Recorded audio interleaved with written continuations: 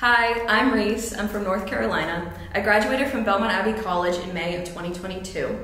And I first heard about the Culture Project through Instagram. I really loved all the blog posts on there, specifically the ones about self-worth and love. During a specific time in college, I actually was really aching for truth about self-worth and love. And when I looked around at my peers, I also saw that ache in them. The culture was telling me that love was going to be found in hookups or short-lived pleasures, but in reality, we were all made for a deeper, more authentic love. And that's actually what led me to wanting to be a part of the Culture Project. I really loved the work that they were doing and the messages that they're sharing.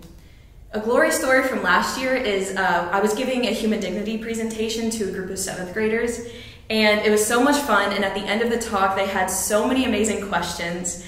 A few days later, we actually received an email from one of the girls present at the talk, and she shared with us that she had been struggling with her self-worth and what her purpose was, and that our human dignity talk was actually a breath of fresh air for her, and that she now knows how loved she is by her family, her friends, and most importantly, God.